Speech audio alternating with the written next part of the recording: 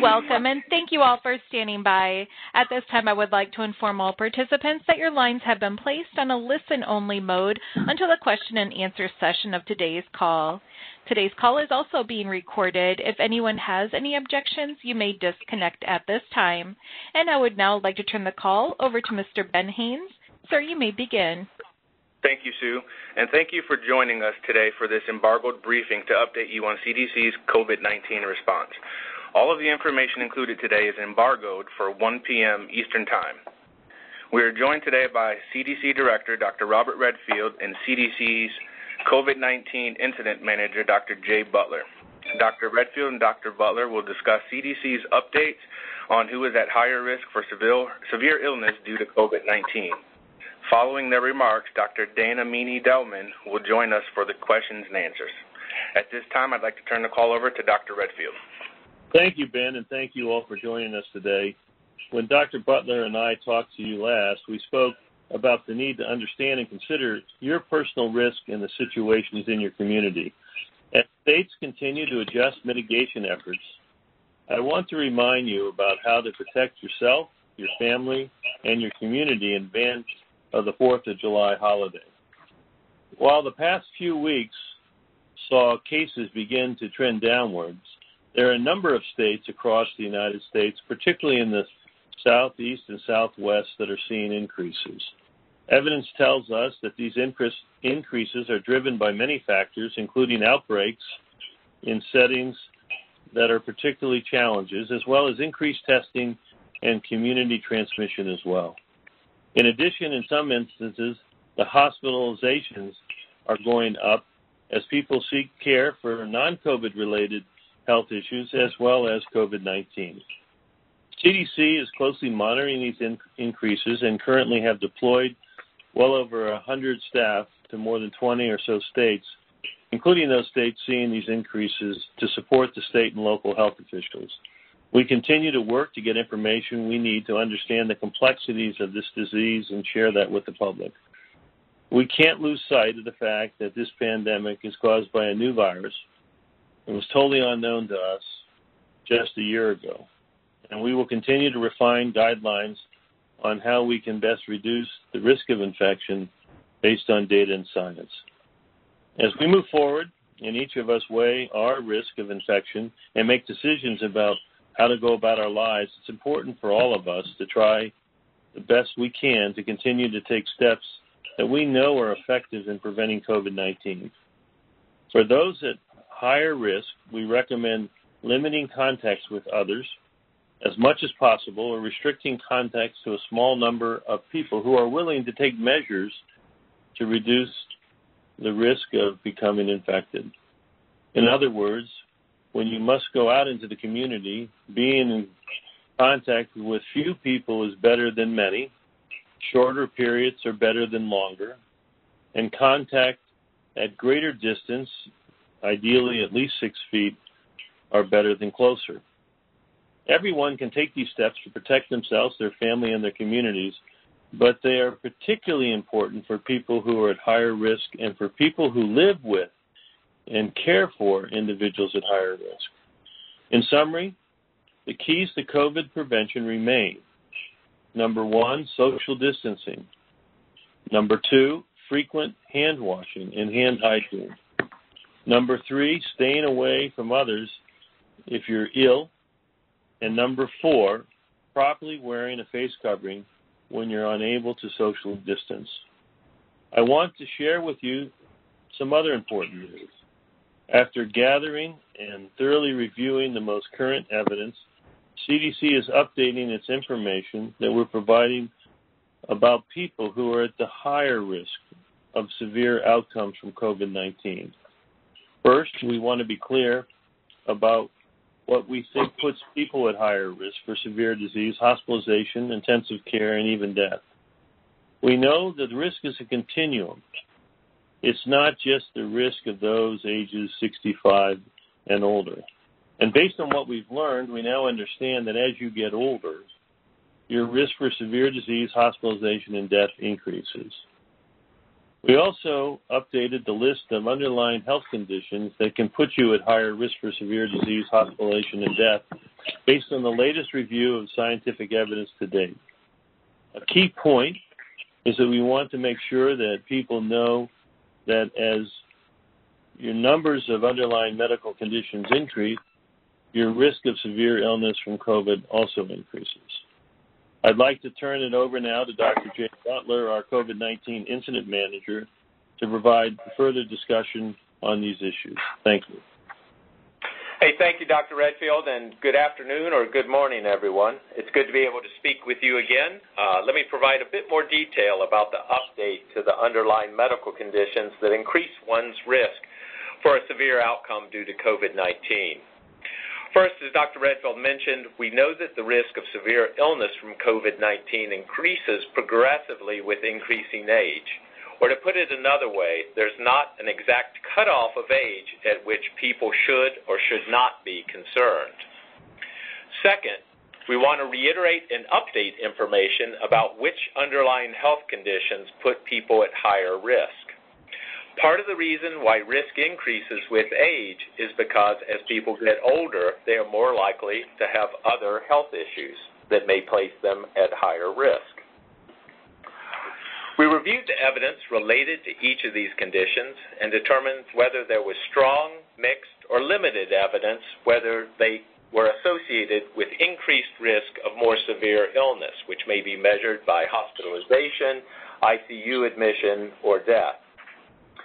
The underlying conditions for which there is the strongest evidence of higher risk are cardiovascular disease, chronic kidney disease, chronic obstructive pulmonary disease, such as emphysema, obesity, that is a body mass index of more than 30, any immunosuppressing condition or treatment, sickle cell disease, history of organ transplant, and type 2 diabetes. We also clarified a list of conditions that might increase the risk of severe illness. Some of these conditions include other chronic lung diseases, such as moderate to severe asthma and cystic fibrosis, high blood pressure, a weakened immune system, as may occur among persons after blood or bone marrow transplant, immune deficiency, poorly controlled HIV infection, or use of other immune-weakening medicines. Another is neurologic conditions, such as dementia or history of stroke, liver disease, and pregnancy. Let me say a bit more about that last one. Today we'll be publishing an MMWR that compares data on pregnant and non-pregnant women with laboratory-confirmed COVID-19. Based on analysis of these surveillance data, pregnant women with COVID-19 were more likely to be admitted to the ICU and also to receive mechanical ventilation than were non-pregnant women. Based on the data available now, it does not appear that pregnant women are at higher risk of death from COVID-19. We are collecting additional information, and we're working to find out if COVID-19 is associated with pregnancy complications. As always, we're sharing these updates and others as we learn more so that you can have the best, most current science-based information to help all of us make decisions about how to protect ourselves, our families, and our communities. We want to live as safely as we can and minimize the risk of COVID-19 while it is circulating. As Dr. Redfield mentioned earlier, each person has to make decisions about what level of risk they're comfortable with as we go about our daily lives. CDC is committed to providing science-based information about how everyone can reduce the risk. Now I'll turn it back to Ben, and I look forward to taking your questions. Thank you, Dr. Butler, and thank you, Dr. Redfield. Sue, we are now ready to take questions. You. One moment, please. In order to provide everyone the opportunity to ask questions, we do ask that you limit your questions to one question and one follow-up. If you do have any further questions, simply reinsert yourself back into the queue, and your additional questions will be answered as time permits. To ask a question, please ensure that your phone is unmuted, press *1, and record your name clearly. If you wish to withdraw your question, press *2. Again, to ask a question, please press *1. One moment for the first question. The first question is from Eben Brown with Fox News. You may go ahead. Good afternoon, good morning. Thank you for doing this. I'm speaking to you from Florida, where we've had another day of 5,000 plus new positive cases. This number has, we've seen similar numbers in other southern states. Now the northeastern states are imposing a mandatory quarantine for anyone who travels from here to there. It's something that Florida did to the northeastern states a couple of months ago. Are these quarantines really going to be effective? Is there that much migration between the two regions that it's really going to cause a problem, or is the problem for these surges elsewhere? Thank you for your question. I think the comment that I will make is that clearly we have seen, as you commented in the southern states, some increases in cases. I keep trying to remind people that the real focus is the consequence of those cases, particularly hospitalizations, mortality, and death. Obviously, the also consequences in terms of the disruption of the economy, education system, et cetera.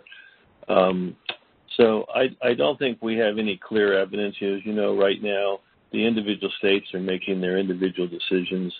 I think the tone of your question, which is good, is I think we don't have any evidence-based data to support the public health value of that decision.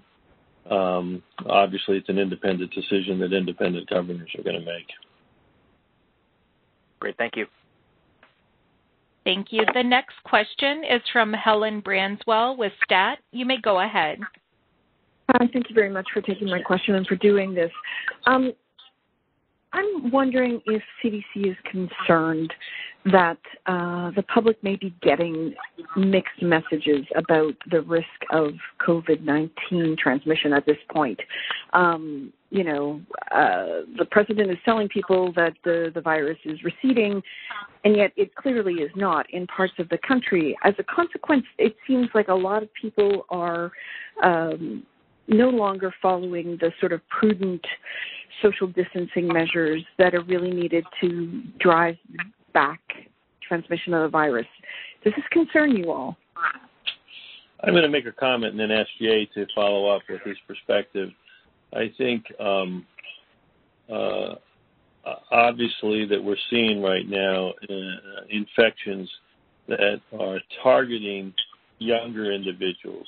As you know, in Florida, a significant number of the infections, and actually in the southeast and southwest, are in individuals now that are younger than the age of 50. I think, Helen, one of the points I want to make is in the past, I just don't think we diagnose these infections. CDC has completed a series and will continue to do fairly extensive surveillance throughout the nation using antibody testing. And our best estimate right now is that for every case that was reported, there actually were 10 other infections. But in the past, we didn't really aggressively pursue diagnostics in young asymptomatic individuals. So that's the first thing I want to say is, how much of what we're seeing now was occurring and just unrecognized, because now we're getting a younger population to get diagnosed. But I will say I remain concerned about trying to understand the effective public health messaging that we need to get to those individuals that are, say, under the age of 45, under the age of 30, whereas the impact and consequences of COVID infection on them may not be highly associated with hospitalization and death. They do act as a transmission connector for individuals that could, in fact, be at higher risk. So trying to understand the effectiveness. And the last thing I'll say on this, and turn it to Jay, because this is one of the reasons I think it's important that we really have the data at a granular level. When you look right now at some of the maps you've seen on television, it looks like a substantial portion of the United States is red. But in reality, we have probably about 110, 120 counties that we consider as having significant transmission. We refer them to them as hotspots. That represents about 3% of the counties in the United States. So when you see that it basically looks like the whole state is red, I do think that can have a mixed message for the public health response. I remember, for example, in my days as an AIDS researcher, when the messaging came out to the African-American male that happens to have sex with men, that you have a 50% lifetime risk of getting infected, many young people just assumed that prevention didn't really play a major role in their lives because the risk was so high. I think it's important that we be very granular in understanding where we're having this transmission risk. I think it's very important we continue to try to figure out effective public health messaging for the younger group. But let me ask Jay what his comments would be. Yeah, thank you, Dr. Redfield. One of the things that I will add is as we look at the cases that have occurred over the past month compared to those that occurred in the month before that, we are seeing a greater proportion of cases that are being diagnosed in younger people. And this could reflect a number of things, including the fact that people actually are hearing and understanding the messages, including the message that people who are at higher risk need to take more precautions. So it's possible that we're seeing a smaller proportion of infections in older people because there actually is less exposure. I think the question of how to best communicate these messages to younger people is one that I'll defer to health communications experts.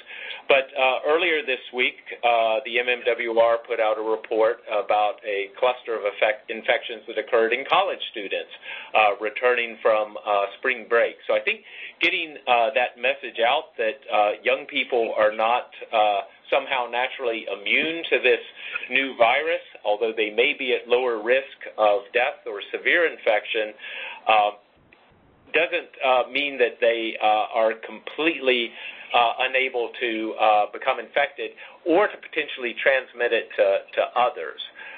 So I think being able to get that message out more clearly than probably I just tried to articulate it is very important. Thank you. Could I follow up, please? It sounds, Dr. Redfield, like you're actually sort of playing down the significance of the situation that is occurring in the southern and eastern or western United States. I mean, Texas is now in a situation where they're deferring elective surgeries again, or not again in their case, but deferring elective surgeries because of the stress on hospitals. There's a lot of virus spreading in parts of the United States, and if it's spreading among young people, it won't stop spreading just among young people. They will infect other people. That's the way this works. I'm a little surprised that you see. Yeah, Helen, I think you're misunderstanding me. I'm not playing it down at all. This is a significant event. We obviously are concerned. I was trying to get people to understand there's cases and consequences. It's not to underplay the cases. We have significant increase in cases. We need to understand that. We need to try to interrupt that, and we're going to continue to do that.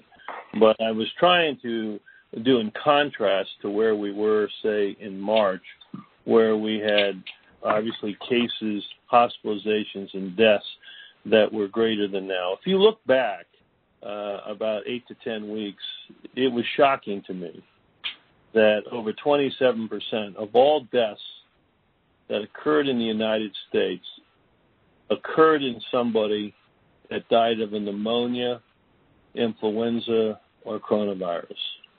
27%. 1 in 4. All right. Today, we're back to the baseline, which is about 7%. So I really hope that you don't misinterpret or misrepresent what I'm saying. This is still serious. It's significant.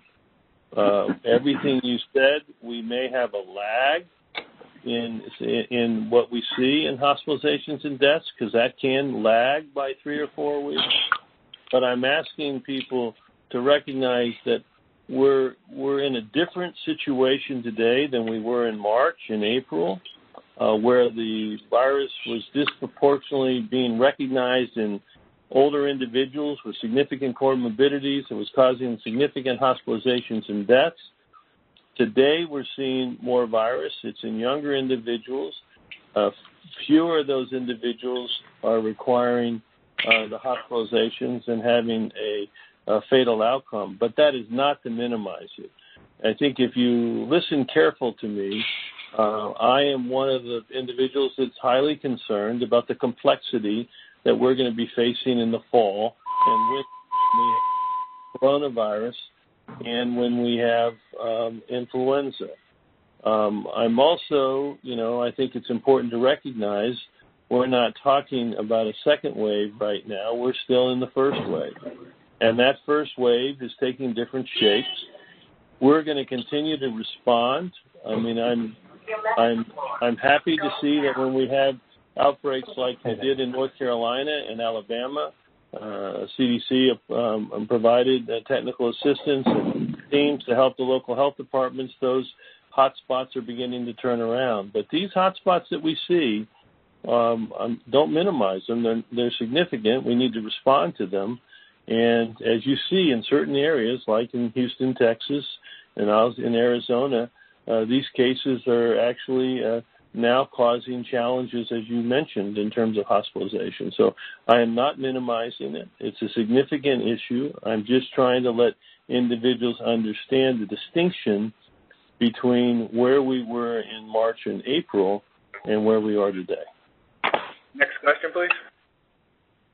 Thank you. The next question is from Leanne Winnick with CBS News. You may go ahead. Thank you. I'd like to touch on two things you just said about the younger people and the prospect of lingering effects in both younger and older people. What are those concerns, and how are you messaging to younger people? Is there not some kind of advertising campaign that's specifically targeted to younger people after now 3 months of grappling with this? Jay, do you want to comment on that since I spoke on the last one? Sure. So the question of prolonged recovery is a very good one. We hear anecdotal reports of people who have persistent fatigue, shortness of breath. So how long that will last is hard to say. Again, we're talking about a new disease, so whether or not this could be something that could persist for more than a few months, we don't yet know. There is work that is ongoing to create a follow-up of people who have confirmed COVID-19 so that we can determine better what some of those long-term effects are. In terms of messaging to younger people, I think you're exactly right that the message needs to include, even if there's not as much interest in the risk of transmitting to those who are at higher risk, everyone needs to understand that there is some risk of severe illness, including among younger people. The tools that can be used include social media. We're exploring TikTok tools. PSAs are a bit older, but that is something that in the right media can help to reach younger people as well. Thank you. Next question, please. Can I just follow up? If there's some TikToks that are out there, if you could flag those, if the press office could flag those to us. At this time, we do not have any, but that's something that we are looking into. And I'm of the age I have to stop and think, what is a TikTok? But I've learned that over the past month. Next question, please. Thank you. The next question is from Jeremy Olson with the Star Tribune. You may go ahead. Thanks for taking my question. I was just wondering, there are tracker apps now that exist, Google platforms, Android platforms, that could aid with the monitoring of these local hotspots and contact tracing. But it seems like it's been left to states, and it's really been a fledgling start with these apps. I'm wondering if there's been any federal or national effort to make use of this technology to improve our tracking? Go ahead, Jay. Sure.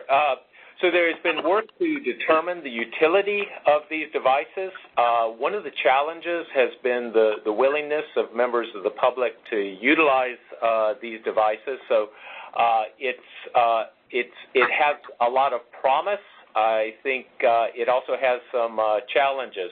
There are a large number of apps that are out there, so we don't endorse any one of those. But the ultimate authority in conducting contact tracing as well as case investigation is going to be at the local, state, or tribal level.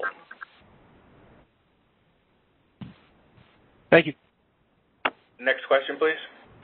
Thank you. The next question is from Maggie Fox with CNN. You may go ahead. Thanks. Dr. Redfield, I was very intrigued by something you said, that for every case that's tested positive, there might be 10 that weren't detected.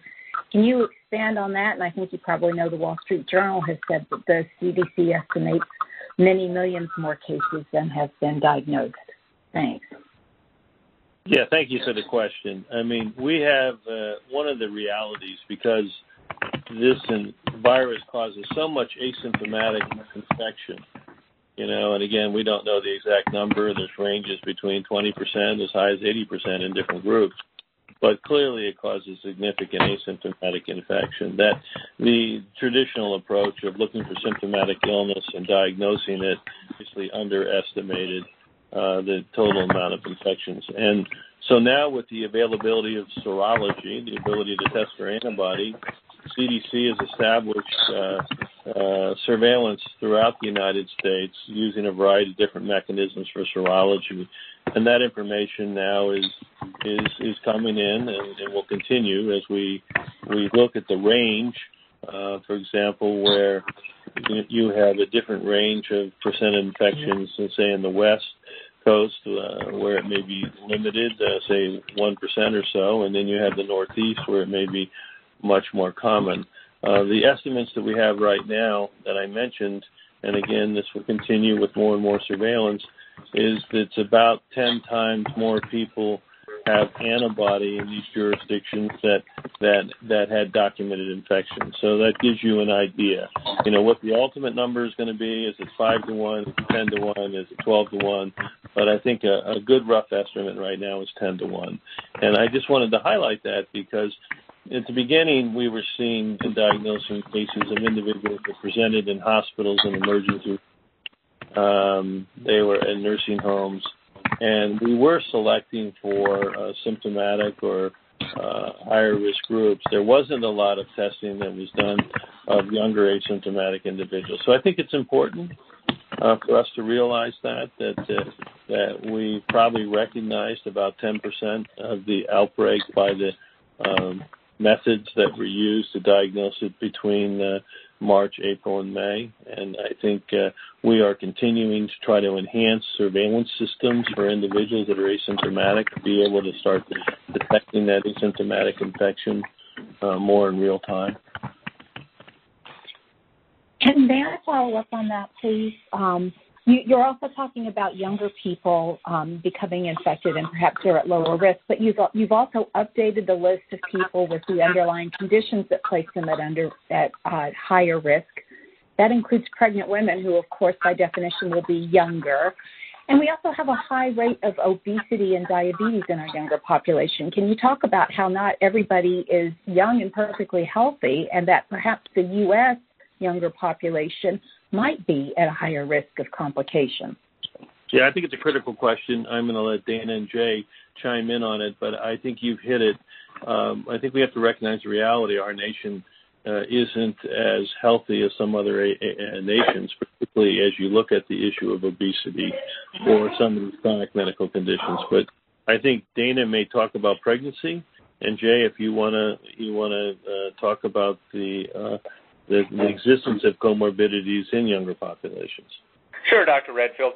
And I think, again, it highlights the fact that younger people in no way are completely immune to the effects of SARS-CoV-2, nor are they at zero risk of more severe manifestations. And among young people, that risk is elevated in those with underlying illnesses or health conditions, including things like diabetes or obesity.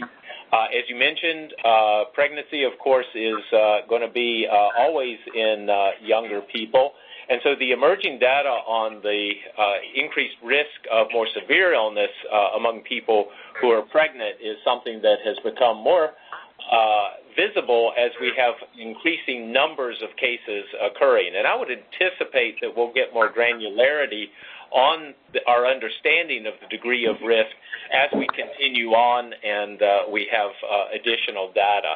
I'll turn it over to Dr. Mini Delman to see if she has any additional comments on the risks associated with pregnancy. So thanks for your comment. We appreciate that. I think there's a good news, bad news picture here.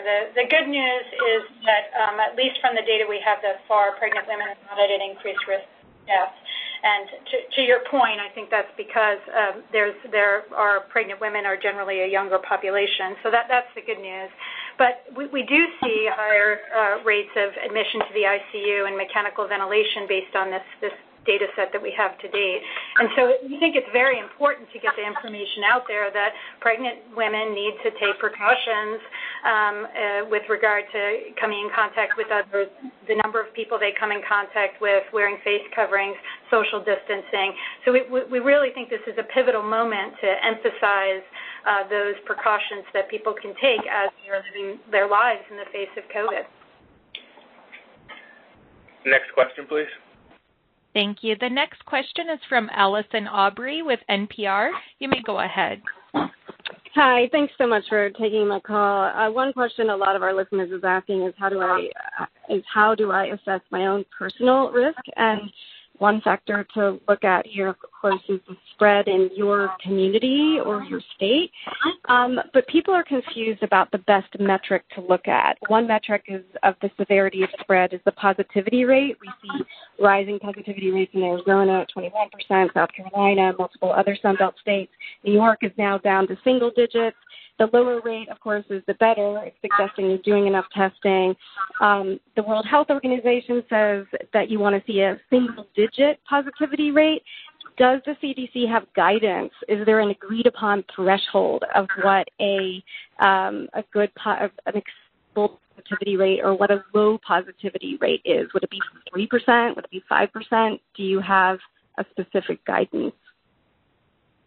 Dr. Butler? Yeah, I think the answer to that question is lower is better, and that's maybe obvious, but again, there's no magic number above which we would say everyone needs to basically stay home, and no number below which we would say don't worry about this at all, unless that number is zero and there's a significant amount of testing that's occurring. I think it's maybe more important to look at some of the other metrics as well, such as whether or not your local health department is reporting a significant number of cases occurring, and also look at the trends. Is it on the upward trajectory, or is it coming back down again? In terms of assessing the risk for getting out into the community, I think you've touched on an important factor is what is the amount of transmission occurring in your community. Also, there's the issue of personal assessment, and that's one of the real areas of focus in this discussion today. Thinking about increasing age increases risk, also the presence of underlying health conditions. And then finally, where are you going to go when you go out? Being around fewer people is better than being around a greater number. Being able to keep a distance of at least 6 feet is better than being closer. Probably it's better to be out of doors than indoors. And being around people who are using face coverings is likely better than being around those who do not. It's a lot of different variables, I recognize, but they all play an important role. Right, just in helping people understand if that transmissions or cases are growing in their area. You just mentioned several different metrics. And I think what's confusing for folks is like everyone's saying, oh, check with your local health people to say, our case is growing. What's the risk in your area? But there's no consistent way for people to do that. I know that, Tom Frieden and others have suggested a sort of green light, orange light, red light for the amount of spread in your area, some simple indicator that we know works in public health to signal to people what is the risk in my area. Are cases up? Are they down? I think there's a lot of interpretation you're asking people to do that they're not capable of doing. And I'm wondering if you might be able to, have you thought about sort of setting a consistent, easy signal for people to know what the risk is in their area? Yeah, I think the challenging words in that question is easy and simple because we all want those, and that's certainly something that we continue to look at the data to determine what are the best metrics. We've never had a coronavirus pandemic before. We are only a few months into this, so that is a big focus of what we're trying to do is to be able to get the data together to give people the best advice possible. But at this point in time, there is not a simple answer to that question. Next question, please. Thank you. The next question is from Marilyn Marchione with the Associated Press. You may go ahead. Hi, thank you. I have two quick questions. The first is you've reset the list of who is at high risk from coronavirus and add pregnant women. Why did you not also include blacks, Hispanics, and Native Americans, given all the findings about higher hospitalization and deaths among racial and ethnic minorities? I have a second question as well. Jay? Yeah, great to hear from you. So we actually do have some additional information coming out on the risks that are associated with race and ethnicity, and thank you for raising that question as well. There are increased risks of infection in certain racial and ethnic groups. Much of this may be driven by the fact that it is very difficult for people of lower socioeconomic status to be able to do things like telework or to be able to maintain social distancing.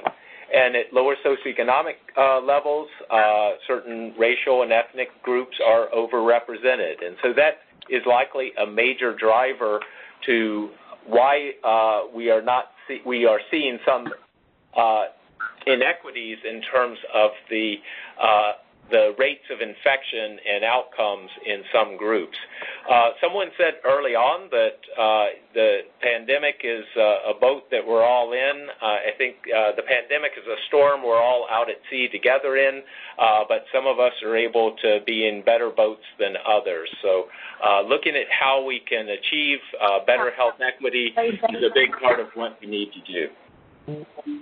And my other question is for Dr. Redfield about the new estimate that was just released that 20 million Americans have been infected. Is that a CDC estimate? Did the CDC come up with that? And what can you tell us about where the sero surveys were done, if they were nationally representative or just in hot spots, how you've determined this 20 million? And if that would mean about 6% of the population has been infected, and doesn't that mean the vast majority remain susceptible, and these are lower than the 25% asymptomatic estimates we've been hearing? Yeah, I think we're still on, collecting serological data. It is national surveys that are represented across the nation. We continue to add samples to those surveys, each month to continue to look to see what the extent is. There is great variability, and I'm confident that sometime in the near future that will be collated into information that can be broadly shared through the MMWR. I think 2 points important. One, the one that you said at the end, it's clear that many individuals in this nation are still susceptible. There are, as I mentioned before, states that are going to have antibody prevalence rates of less than 2%, which would mean a majority of those individuals in those regions are still susceptible. There's other areas like the New York metropolitan area that clearly had a higher penetration of antibody positivity, and we'll have fewer individuals that will remain susceptible. But all in all, I think you're in the right range. That somewhere between 5, 6, 7, 8% of the American public had experienced infection, whether they recognized it or not. The estimate that we have given you at this point is that it appears that the rate is, and this is CDC's serology data, that the rate is approximately 10 seropositive antibody individuals for every one case. Obviously, that will be refined in the weeks ahead, but I think that's the range we're in. So you're right. Looks like that somewhere between 5 and 8% of the American public that will be refined, and it does suggest the critical point that you point out, and this is why we want to continue to reemphasize: this outbreak is not over. This pandemic is not over. The most powerful tool that we have, it's a powerful weapon, is social distancing. The virus doesn't like to, it's not efficient at going, 6, 7, 10 feet between individuals. So if we can maintain the 6 feet distancing, if we can wear face coverings when we're in public, particularly when we can't maintain the distancing, but we recommend them in public, and maintain vigilance in our hand hygiene so we don't end up self-inoculating ourselves from different surfaces that were contaminated. It's really important. It's really powerful tools. And as we go into the fall and the winter, these are going to be really, really important defense mechanisms for you, for all of us, because as you pointed out, a significant majority of the American public, probably greater than 90% of the American public, hasn't experienced this virus yet and yet remains susceptible. And can you tell us, were the serosurveys that were nationwide, you said they were nationally representative. Do you have blood work from, half of the states, or just help us understand? The way this is being done, and we can give you more information on, we have surveys that are being done through samples that were collected for other reasons, whether it's blood banks or laboratory testing, and then they've been sampled in a representative way across the nation. And that process is continuing. There's additional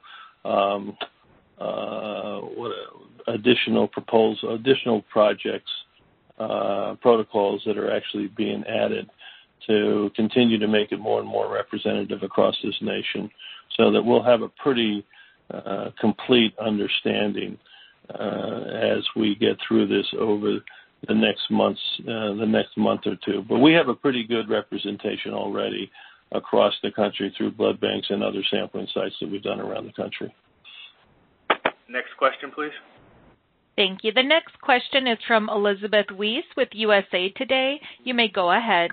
Hi, thanks for taking my question, and so happy that we get to have these briefings with you all. I had two questions on pregnancy, and I wanted to get the correct spelling of Dr. Delman's name. The first question is, do we have any data on outcomes for the babies yet? Probably not, because there hasn't been enough time for many women to actually give birth. And secondly, do we have any data on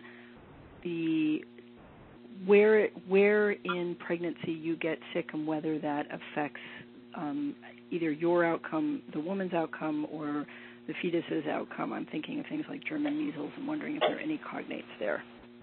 So thank you for those terrific questions, many of the same ones we're facing here. As you alluded to, pregnancy is 9 months, so we don't have a lot of the data that we need given where we are in the outbreak. So I don't think we know the answer to the outcomes of pregnancy specific to COVID-19. We do know that other infections increase the risk for things like preterm birth. So I wouldn't be surprised if that's a risk factor here, but we need more data and we need more time to collect that information about outcomes. In terms of timing, the MMWR that's coming out shortly did not collect information about trimester. So it's hard to know at this point. A good move during this pandemic is that we are collecting pregnancy status as part of our surveillance data from states. in a much more robust fashion, and we are going to follow along with more information about gestational age. Given that this is a surveillance data point, my suspicion is that we probably have more women in the third trimester than in the first trimester from this surveillance data, just because it's easier to identify someone in the third trimester that's pregnant than in the first trimester. But we don't actually have the data yet. And it would make sense based on the physiology in the third trimester and limitations on respiratory function, since this is a respiratory virus. I think they emailed you my information, so let us know if you don't have that. Next question, please. Great, thanks. Thank you.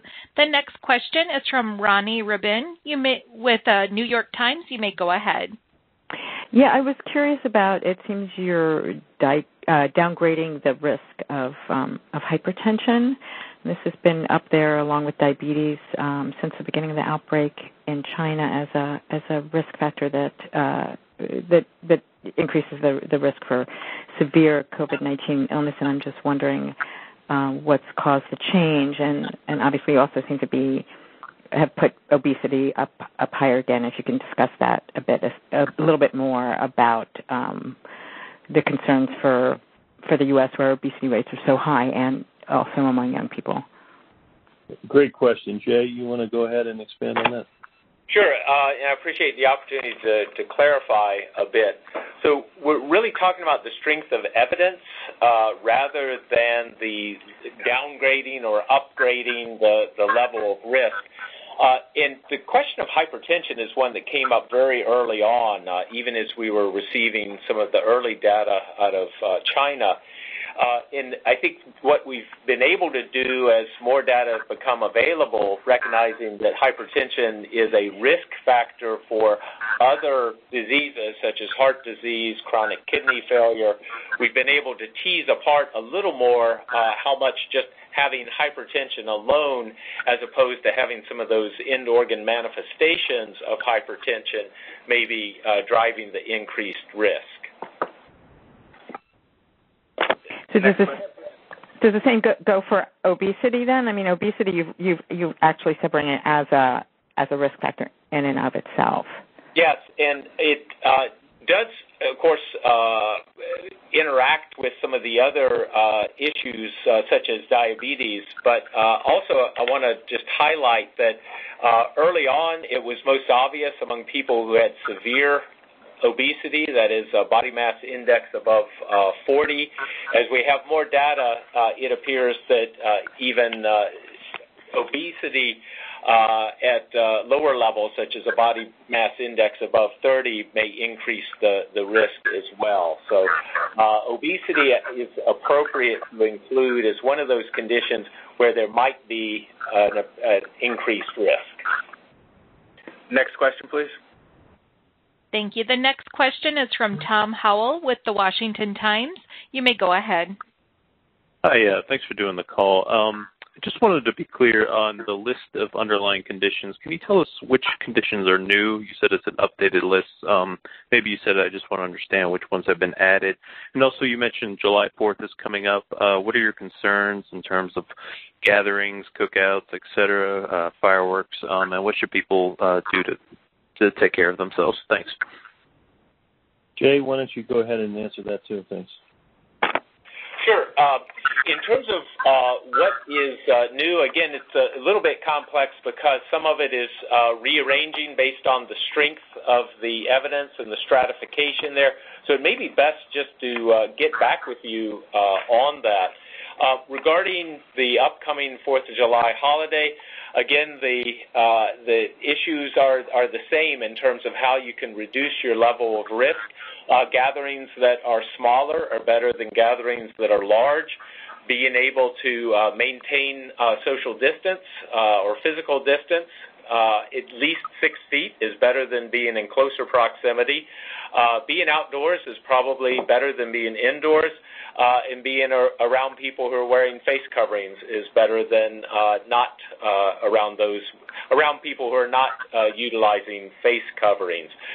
So we do recognize that families will want to be together over the holidays, but being able to minimize the people that you are around, particularly people that you have not been around in the past, is particularly important.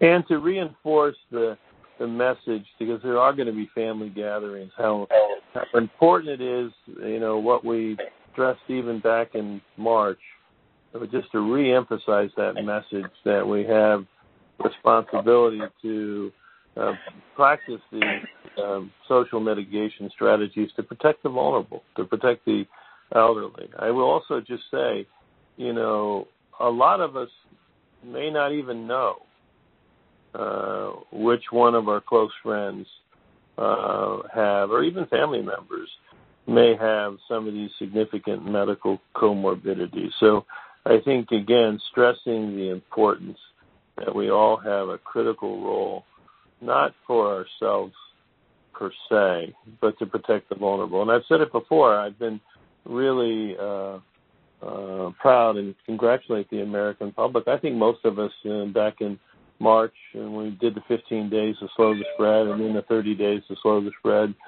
I'm not sure all of us really believed that the American public was going to listen and buy into it. As a physician, which I am, I've worked over my lifetime to help my patients stop smoking or lose weight or exercise more or, do other things to improve their health. And it's very hard to be able to affect behavioral change as a physician when you're asking someone to do this to improve their own health. But I think it really was remarkable that the American people really did embrace the mitigation steps when the consequence was to protect the health of somebody else. We're asking that again. We really think that's important. This is one of the complexities now with the younger individuals as we see these infection case numbers go up. It's just really important. And so for the 4th of July, which is a family event, we want to reemphasize that it's really important that we get back to being vigilant into our collective commitment to, do these social mitigation steps to protect the vulnerable friends, family, community, and those individuals that we don't know that we're interacting with from potentially getting infected and having a poor negative outcome because of their comorbidities. So we have time for 2 more questions, please. Thank you. Our next question is from Donna Young with S&P Global News. You may go ahead. Thank you. I appreciate you taking my question and holding the call today. This question is for Dr. Redfield.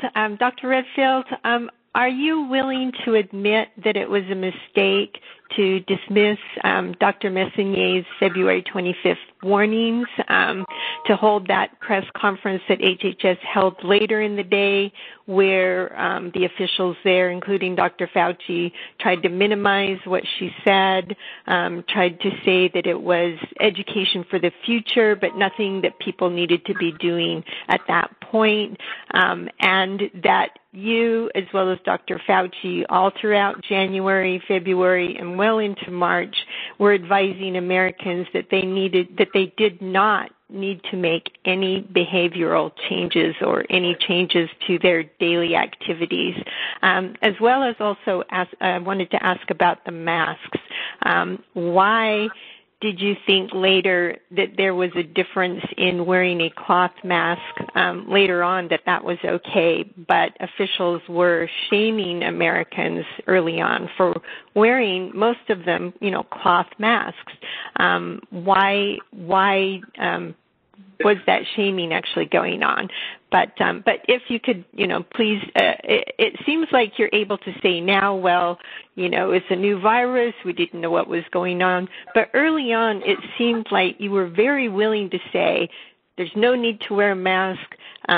We're right about this, and pretty much dismissed Dr. Messonnier for what she actually did dismiss.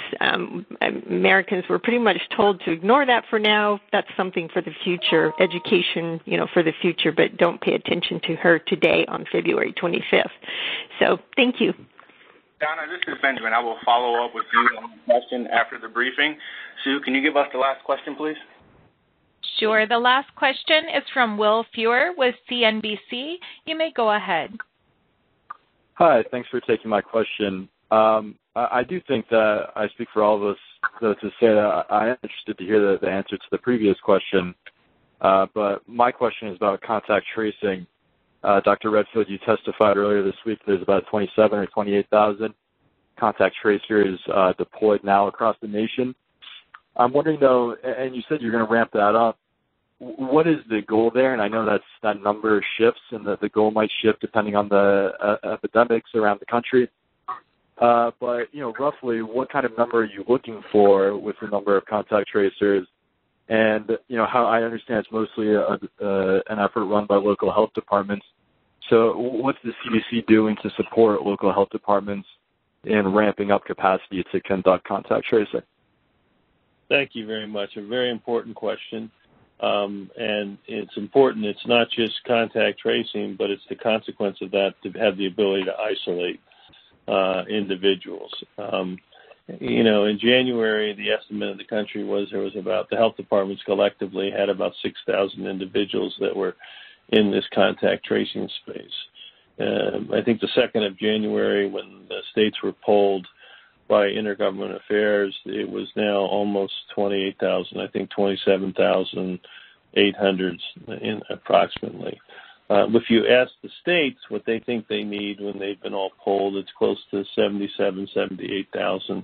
I've estimated that I think the nation's going to need close to 100,000 in this space.